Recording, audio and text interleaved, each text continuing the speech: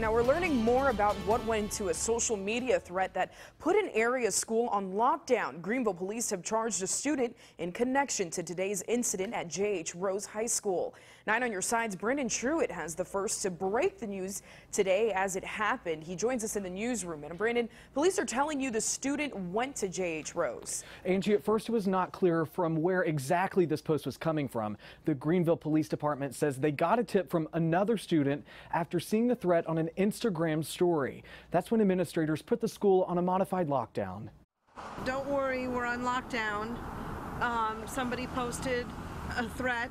It's a text any parent would fear. I got here picking up my son like I do every day, and he's texting me and he's saying, you know, we're on lockdown. Greenville police say they were informed of the threat around 1:30 Tuesday afternoon. A student reported an Instagram story suggesting someone was going to shoot up the school.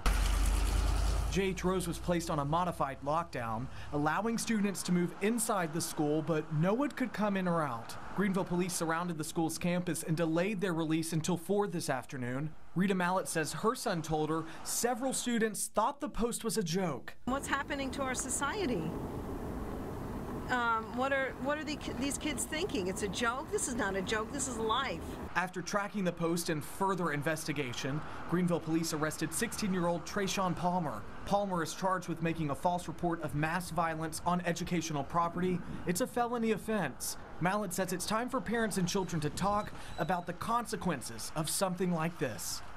But yeah, we should have more conversations, and maybe even the school should have a sit down and conversations in the classrooms to talk about it.